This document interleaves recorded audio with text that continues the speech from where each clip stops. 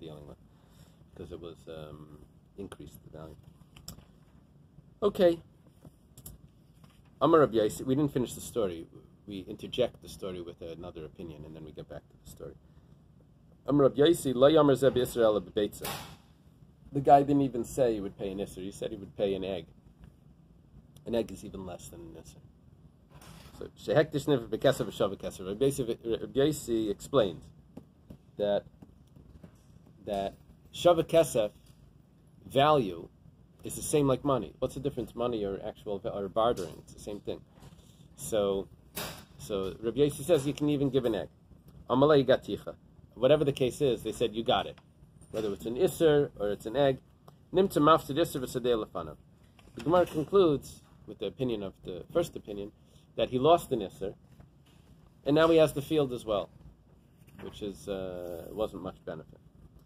If someone consecrates a field, the Gemara is explaining, we're going through line by line of the Mishnah. If someone consecrates a field at a time when there's no yovel, Aimrim, they say to him, the Gemara asks, Vatanya kaifin. What do you mean Aimrim? They say to him. It sounds like it's a suggestion. You redeem it first. We have another brisa that says they force him to redeem it first because the temple wants to get the extra fifth, so they force him to redeem it. Gemara explains, my Aimrim, Nami, Kaifin. What does Aimrim mean? It means that they force him. They strongly suggest. Right? Well, this guy is home from shul early. Says about his wife, says, why are you home so early? So he said, they hinted to me I should leave the shul. He said, how did they hint that to you? He says, well, they picked me up and put me outside. So, yeah, okay. They suggested, but they forced him to redeem it. Iba Yisema, if you want, you can say me kara Aimrim. Really, what it means, Aimrim means that originally they tell him to redeem it. Itzayas tzayas. If he listens to them, good. But if he doesn't listen, kaifin, then they force him. So yes, it's true that Aimrim, but and then they have to force him. Shabaylam neisim klaimish, because the owner gives a fifth, and that's why they want the owner to redeem it. Ma'ir shabaylam neisim klaimish. What's... You want to turn on the light? I think it got knocked by mistake. What's the reason? Why do... My area means to, like, why do I have to grab onto that reason? Why specifically? Because the owners give a fifth. I have another reason why the owner should redeem it. It's his field. It's more significant to him. He knows how it works. He would want to get this back. So he's going to add money. Tfeyes means more. It means he's going to increase the price and redeem it because it was his field. And also another reason. The pasuk says that the mitzvah is for the owner to redeem it. Yes, based on the Gemara in Bechayros, Rashi brings. The Gemara says Chadavayit Kamar. Yes, it's true. That those are also reasons. We're adding another reason here, besides for those reasons.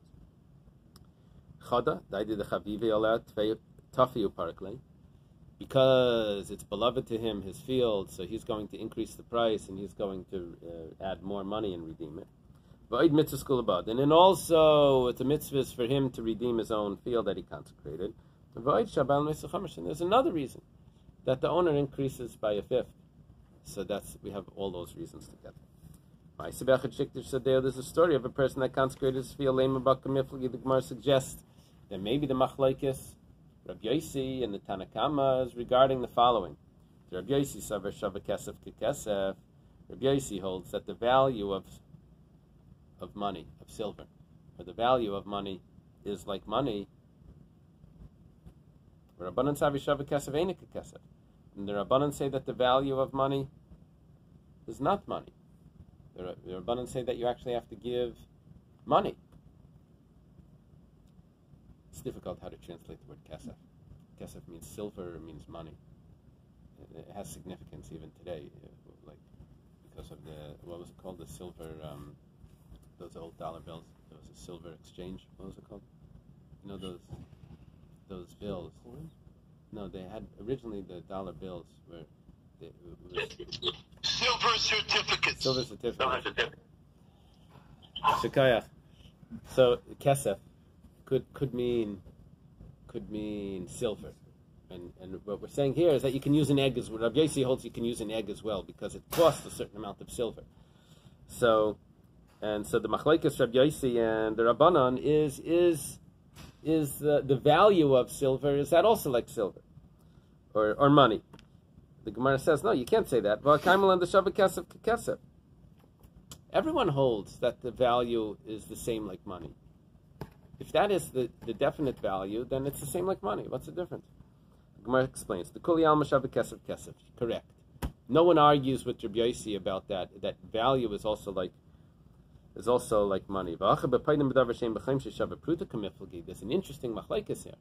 Rabbi Yossi says that you can redeem with an egg, that the egg is worth a pruta.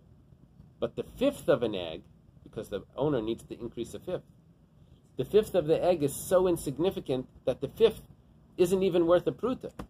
Rabbi Yossi says that's fine. And the Rabbanan say, the Tanakama holds, that you have to redeem with something that its fifth is at least significant.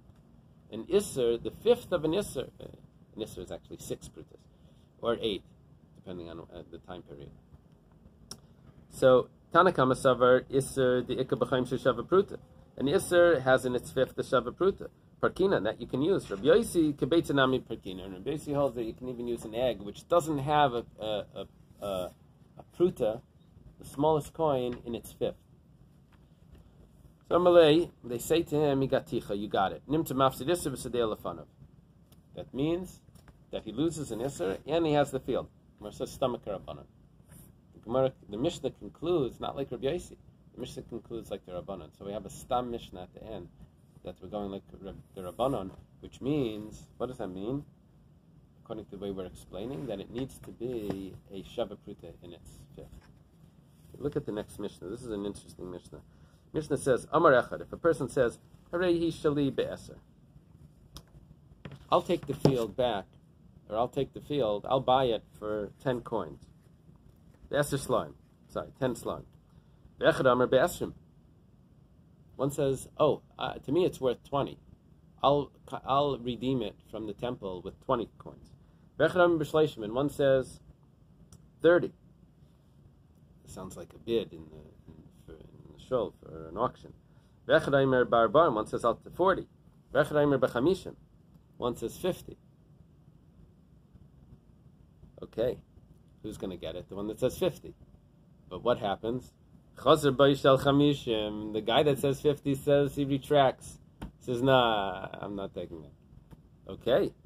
So memashkinin min nechasav eser. He's dropped the word ad. We have to take a collateral from him, 10 coins, till he pays it up, because even though the guy that says 40 is going to give the 40, but now the hektish is losing out 10 coins because he pledged 50 and he's not giving it.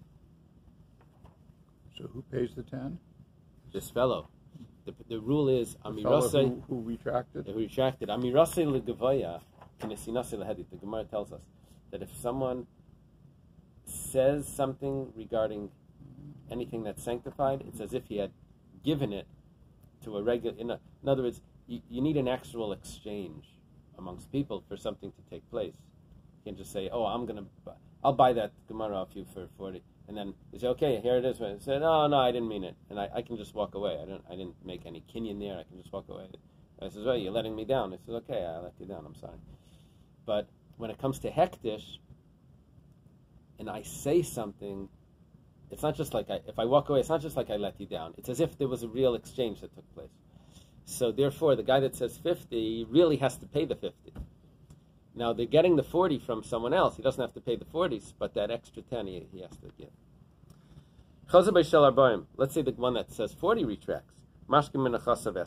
They take from him 10. The one that said 30 retracts. The one that said 20 retracts. They take 10 from him. So what the Mishnah sounds like it's saying is that they're getting 10 from each person that increased by 10. We'll see. It's not necessarily what the Mishnah means, but we'll see. Let's say the guy that said 10 retracts. They sell it for its value. And let's say it only sold for 7. The guy that said 10 has to pay the extra 3. Right?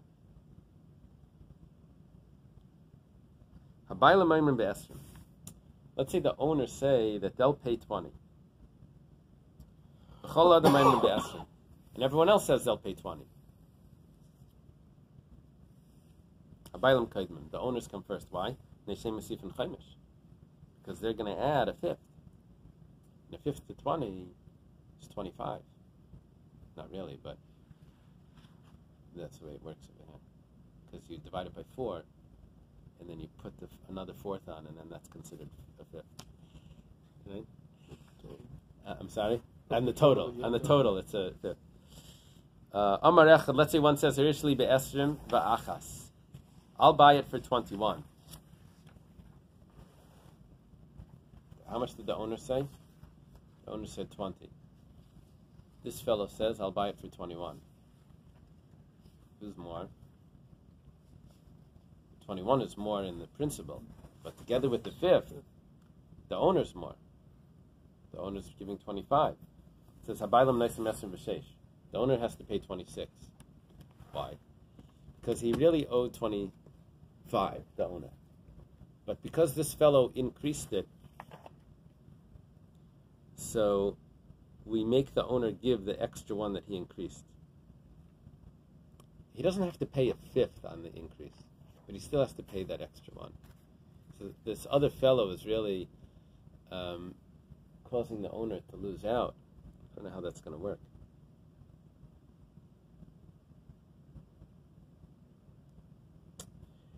Let's say the fellow says Be'esrim v'shtayim, 22. That's the same story. Habayil Naisim Esrim v'sheva. The owners have to give 27. Notice you add the 2 on the top. Be'esrim v'shalish, they say 23. Habayil Naisim Esrim v'shmeina. They add the 3 on the top, 28. Be'esrim v'arba, Habayil Naisim Esrim v'teisha. The owners need to pay 29, which is 25 plus 4. Be'esrim v'chamish, let's say 25.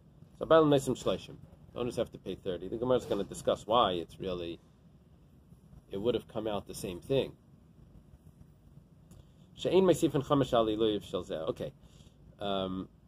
They don't add a fifth on top of what the person increased. They only add a fifth to their price. Let's say this person says, I'm going to buy it for 26. That's more even than the fifth. So, if the owner wants to give 31 in a dinar, then the owner comes first. And if not, they can say, okay, you got it, the other fellow gets it. The Gemara is going to need to explain what's going on over there. Amar Rav Chisda. We jump a generation or two here, and Rav Chisda qualifies what the Mishnah means. Laishanu Ella, this Mishnah was only taught. Laishanu Ella is the way an Amira would say, Bameh Devarim Amurim.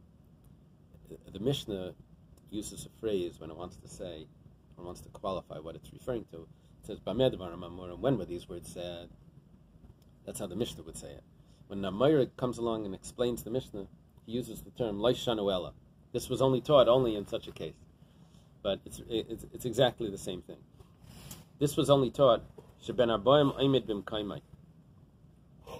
If the one that said 40 is still there. We're going back to the case where the one that said 50 retracts. The one that said 40 is still there.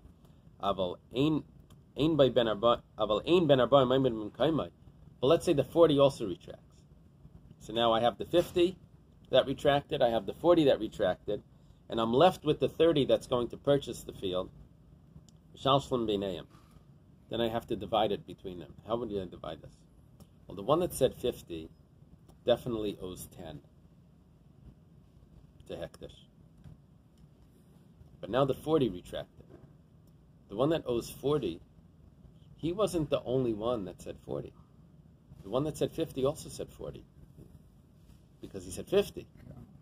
So what you do is you take the 40, the 10 that the 40 owes, and you divide it in half. It means the one that said 50 pays 15. He has in other words, the 41 has a partner in that. The 51 pays 15, the 41 pays 5. The Mishnah didn't say that. The Mishnah said each one gives 10. Tanan, the Mishnah taught, Chazer by Shalabay Mashkin and Eser, Amai Litin Bar Chamishin Bahadei. Why doesn't the 51 pay together with him? It's a Kasha. Kasha and Rav Chizda. The Gemara answers the Leka ben Chamishim. It's a different case. You thought, when you read the Mishnah, that was all one case. Someone said 20, someone said 30, someone said 40, someone said 50. The 51 retracted. The 41 retracted. It's a different case.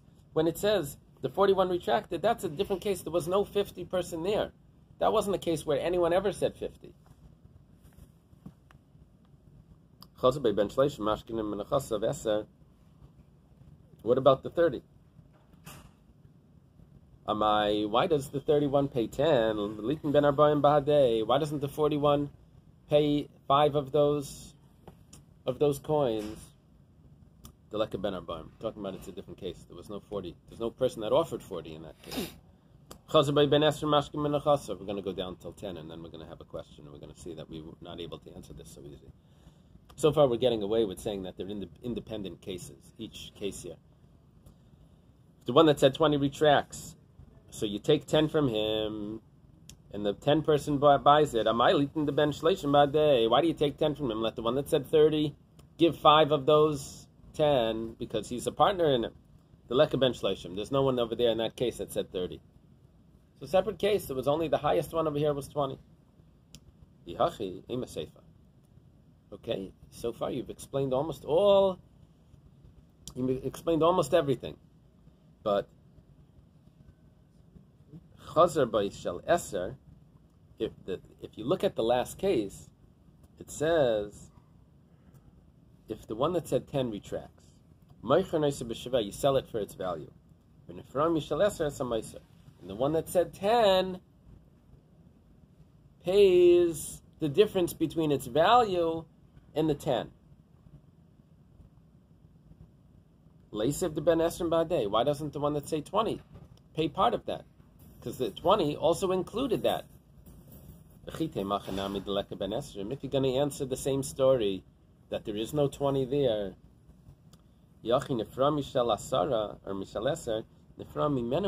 then you should have used a pronoun.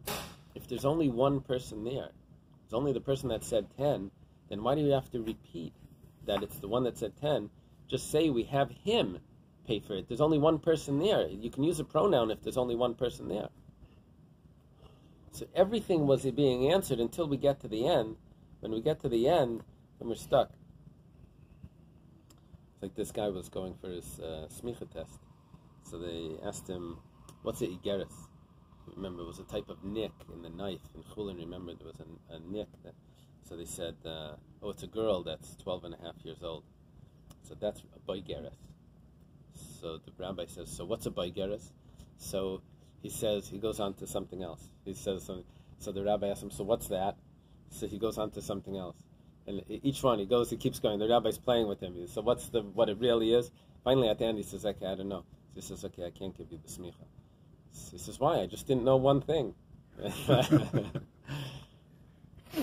So here, we worked it all the way to the end. We only have the problem at the end, but that problem at the end tells me that the whole thing doesn't work. Okay. So Ella Amar Rav Chizda. Rav Chizda has to respond to this last question. Like kasha. Kam b'basachas, kam b'zechazeh. Depends how this is taking place. If all of them come together and they say we're not paying it,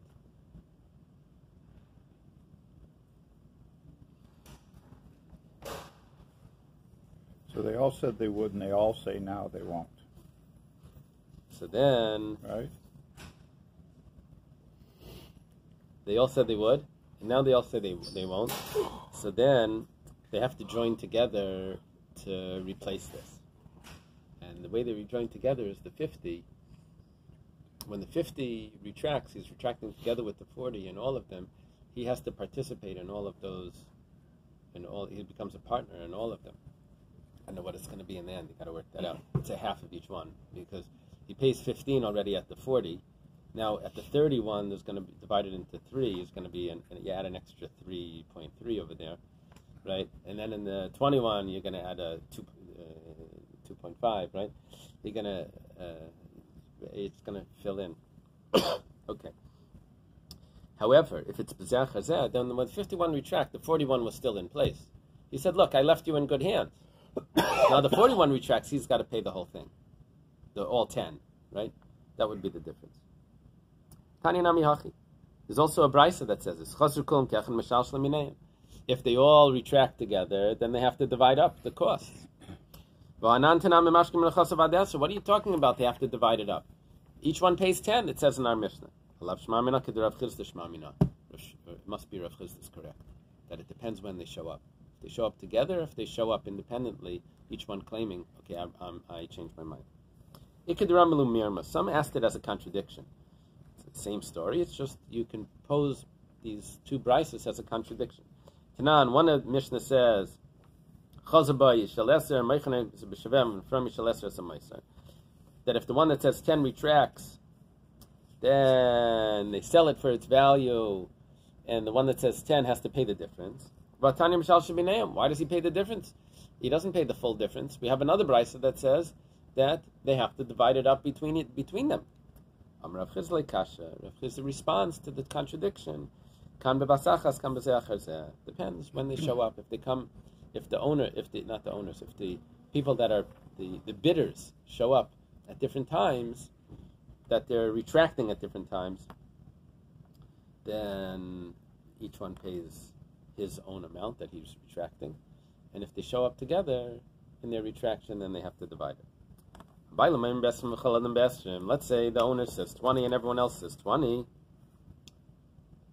The owners get it.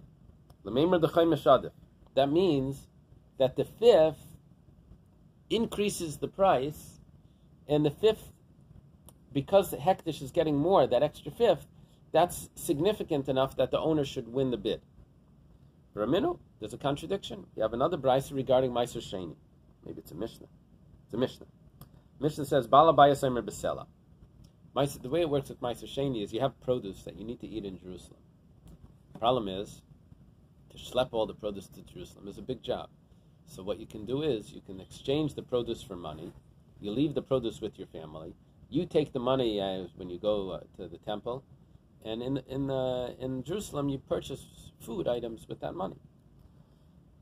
How much do you exchange it for? So let's say the owner says, I'll exchange it for a sela. And another person says, I'll exchange it for a sela and an iser. Shall sela v'isser koidem. The owner that said a sela, he has to give a sela plus a dinar. A sela is 4 dinarim. He has to add a fifth.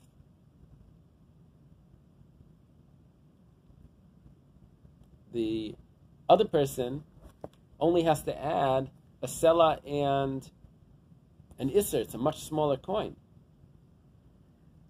He doesn't have to pay the fifth. What does that mean? That I only look at the principal. The one that says that had the higher principal, he wins, and the fifth doesn't matter to us.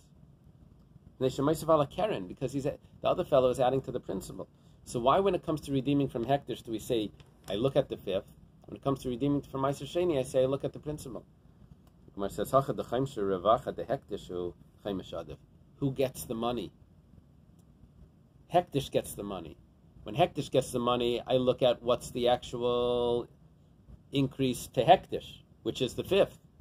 But when it comes to Meiser Sheni, who's using the money? The owner. Doesn't go to anyone else. He gets to spend it. It's his spending money when he goes on vacation to Jerusalem. It's not vacation. He's going to the temple. He's going to Jerusalem. So Karna, Tifrik Shapir. It's the principle that we look at, not at the extra money. The extra money doesn't interest us because he would probably be spending that, whatever. We're looking at the real. What's the real redemption here? The real redemption is only the principal money, because you can already use the food even before you add the fifth. So the real redemption takes place from the principal. This person is adding to the principal, he gets it. That's the actual redemption. The fifth is just an increase that he's supposed to add at some point. You said that he takes money and he leaves the produce with his family. So there's no sale. It's just saying instead Right. of taking produce, I'm taking cash. Yeah. Okay. Yeah. Or it could be a sale if someone else says, I'm going to redeem it for more. And I'll take that money. Someone else can redeem it also. Someone else can show up. So he takes the money from his own pocket. He could take money from his own pocket and say, this money is now my Sasheni money. I can't spend this money outside of Jerusalem. I can only spend this money in Jerusalem. Or someone else can show up and say, that produce over there that you're supposed to be taking, I'll redeem it for more. Okay, Amar Echad Reya Shali, if someone increases the price. So, what's the chesed over here? Someone says, I'll increase to 25. So the owners need to pay 30. Why? Because the owners really need to pay 25. Because that's what they pledged, plus a fifth. And then you have to add the other fellows on. So what is it? Be'eser mechamish. If he says 25, noisim shleishim. The Gemara says, V'leimer ba'ila masa gavra becharikin. You know what the word charikin is? Charikai. Charikai means in our stead, in our place. Charikai means a gap. It's used in when you appoint a shliach or something. I can give it to someone else, becharikai, in my place. So yeah, we're using that word over here. So someone else is paying exactly what we would pay. Why do we have to increase that? Damar bailim dinar. We're talking about that they actually added an extra dinar to it. They said 20 and a dinar. So there's dinars already there. The Gemara says, "V'lisni dinar." So why doesn't it say that? Because they actually owe 20 in a dinar plus a fifth. The Gemara says, "Leidak." We weren't getting into small change. But then in the end it says it. He has to give 31 plus a dinar if they wanted to. No, in the last case it says if he's going to give 26, they can give 31 in a dinar. That says Bailam Kaidman. Over there we do say the dinar. Elam Maravad Elam Bailam Pruta. He didn't actually add a dinar. He added a pruta. The pruta, that we're not discussing. That's like pennies. But nevertheless, it's still more. It seems that all these amounts must be trifling amounts that are just symbolic. Right. Because otherwise, how can you say we force somebody to redeem it? What if he doesn't have the money? What if he can't? Right. It must be we're talking about very, very small amounts, Uh-huh. I would think. Could be. Could be. Could be. Maybe he just owes it. I don't know. The Mishnah says that you don't add a fifth onto what the other person increased. You have to pay what he increased, but the owners need to pay that, but they don't add a fifth onto that. Rav Chisda does this again. He qualifies it. This was only taught Shleinisam hektish begimel. That's only if it wasn't evaluated. See, if this gets evaluated, then it has a real price. We're talking about the owner's giving a price, what he's going to pay. Some other guy comes along and gives a price. But if it was actually brought to the market and evaluated by people that can appraise it, now normally it's appraised by 10 people when it comes to hektish. But if 3 people appraised it, we're saying avalisam hektish begimel, then meisif, and then you actually have to pay that price plus a fifth to that price because that's the real price. Tani Namiyach was also taught someone a brayso. Beishamai yomrim meisifin. Beishamai say that you have to add a fifth onto the appraised price. Beisil says you don't have to add a fifth to the appraised price. Hechidami. 1 second. Beisil says you don't have to add a fifth to the appraised price. That goes contrary to what we said. What's it talking about? Elai Nisam, if it wasn't appraised, my time with the Beishamai. Why does Beishamai say that you have to add a fifth onto the additional, what the other person, if it wasn't appraised, why should you add a fifth? Eladenism, it must be that it was appraised. And Leimer Rav Chisda, Beishamai, if it's appraised, then Rav Chisda is saying Beishamai's opinion, that you have to add a fifth onto the appraised price. So like we got him here. La'ilam d'lei nisim. Really, it wasn't appraised. Beishamai machmir. Beishamai is just strict. Beishamai says that if someone else is going to add extra to the price, then the owner needs to pay whatever anyone else would have paid, plus a fifth on top of that. We can answer differently as well. Lo'ilam denisim. Really, it was appraised. And be'epach Beishamayim remain ma'aseh. Beishamay say the opposite. We have to switch the opinions around. Beishamay say that you don't have to add, and Beis Hillel says that you do have to add because it was appraised. It was. Now, 1 second. What we just gained here is that Reb Chizda goes like Beis Hillel. Fine. The Gemara says, but Beis Hillel is machmer. This should have been listed in Masechta Idias, but over there it says all the statements of Beishamai that are more lenient than Beis Hillel, and that's not listed in there. So once you corrupt this Mishnah to do that, now we have to go back to Idias and see, is it listed over there? It's not listed there, so go back and fix the Mishnah here. You can't do that. We have to go back to our first answer. Really, it's not appraised. Beishamai machmirim. Beishamai is extra strict. They say that the owner needs to add a fifth on top of what the other person pledged. Bid. This Gemara, there's something missing in the following Gemara. It's like not 100% clear to me. If the owner said, I'll give 20, if the other fellow says, I'll give 26. So we come to the owner, we say, look, if you'll give 31, in a dinar, it could be yours, or if not, you don't need it. Ratzu in, lai ratzu lai. Says, if you want, good. If not, not. Amai, asagav b'charikan. Why did? No. Amri, it's not. There's no amai here. Why can they say no? That we don't want to redeem it.